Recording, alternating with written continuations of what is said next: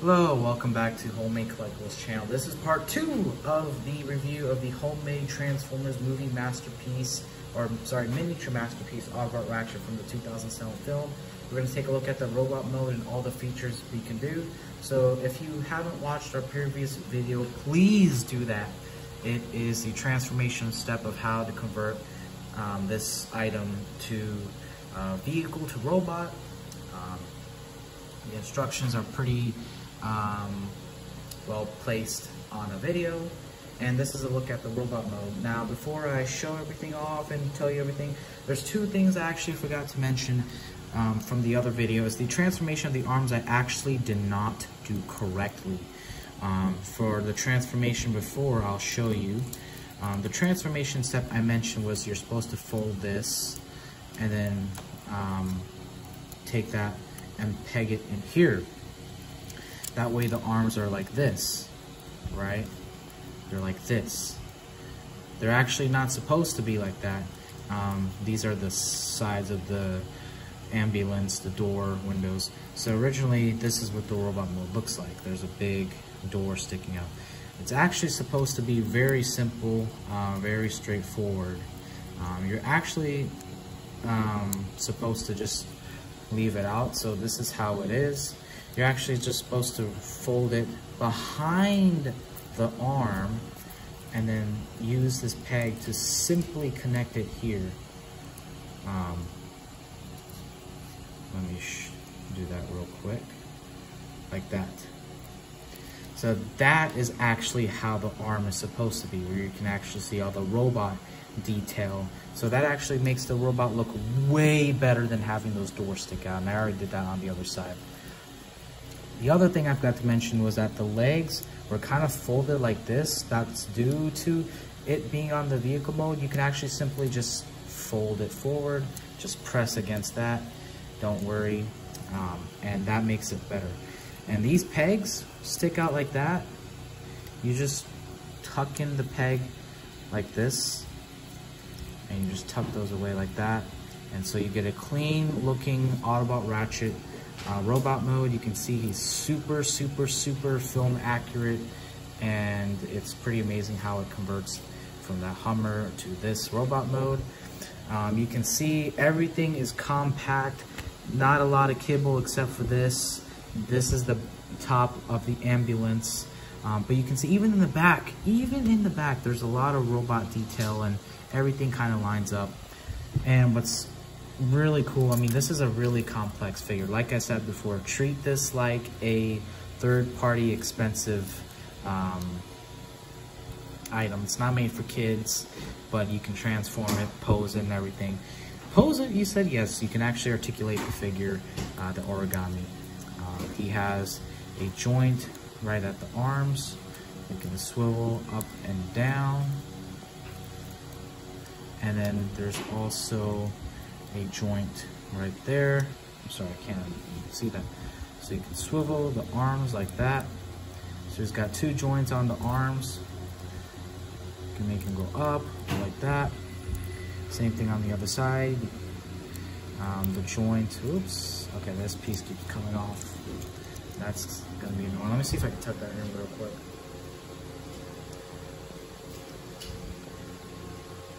If not, it's a Transformer figure. Transformers figures, even themselves, have this kind of issue, but this is an origami third party. Give it some credit.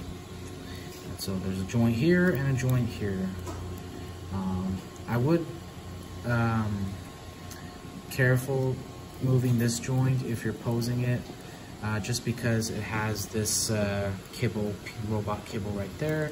But it gives the authenticity of being a Michael Bay live action robot, where there's so many pieces. It really brings in that element from his robot designs. No articulation on the head, no articulation on the torso, but he does have 2 points of articulation on the legs. These legs can swivel like that, and then there's a little bit of joint here, but not really, because of how these are stationary, and that's because of the transformation. But you can see here, it's actually way better. So you can see he's got a joint there and a joint there. So you can pose that. But because of the transformation, this knee joint is a bit limited, but you can move the legs pretty well.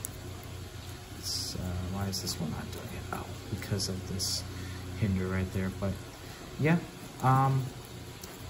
so he does come with some accessories. This piece keeps coming off. That's kind of annoying. And like I said, if the legs just fold back a little bit, just press it in forward. So he does have accessories. Comes with the blaster, which does have a staple joint there, so you can peg in the blaster. You got Autobot Ratchet with his blaster right there. Does come with the missile, which attaches right there, right on the arm joint.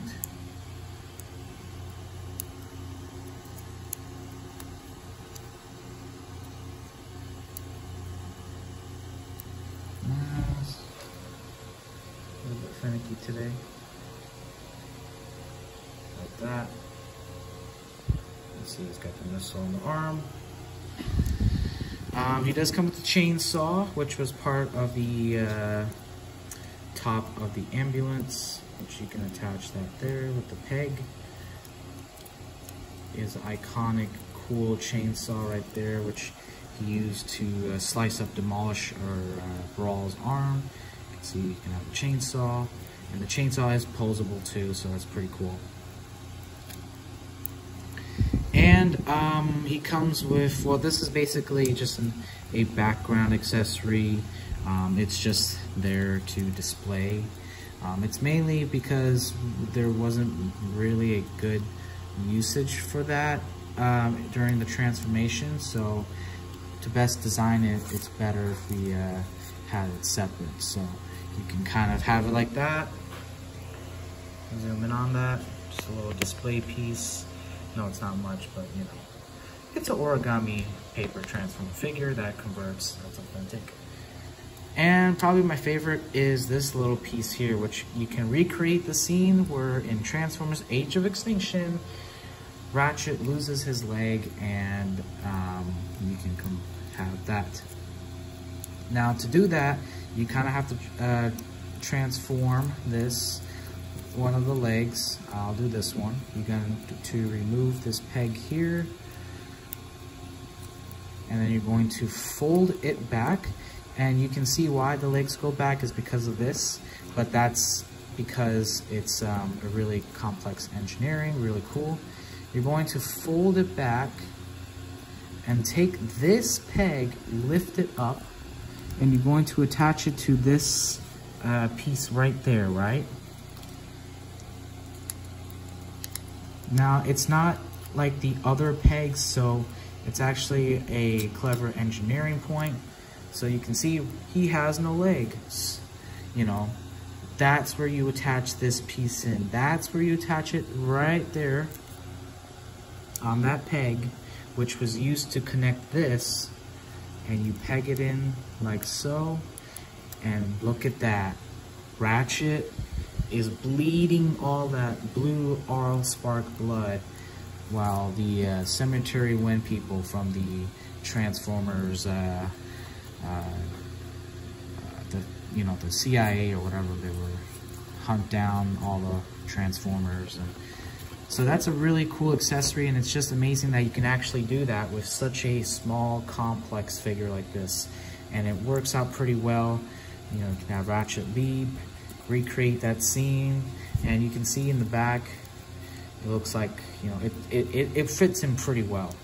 I mean, it looks like a jumbled mess a little bit, to be honest, but, you know, if you face it to the front, it looks pretty good. So you can take that off. And then if you don't want him to lose a leg, you simply unpeg that, and then rotate this straight, and then simply with that same piece here, use the peg to connect this here.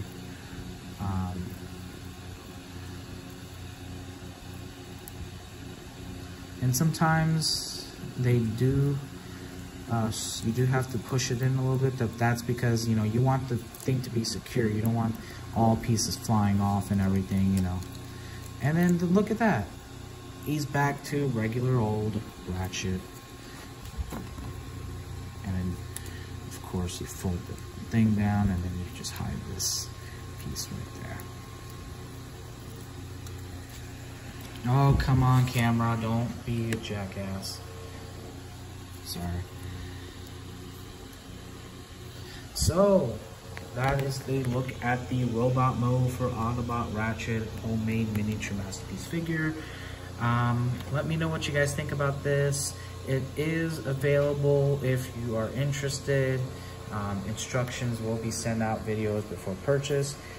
Please check out my other stuff, my latest and better items I have, the Pacific Rim, Mutavore, the Movie Monster, Male Muto 10th Anniversary Godzilla 2014 figure for affordable price, less than 20 bucks with shipping, of course, but you know, it's really affordable. There are video reviews of that. Please check out my Etsy store, my eBay store, and make a purchase of one of our items or homemade items. Please like, share, comment, and subscribe, and thanks for watching.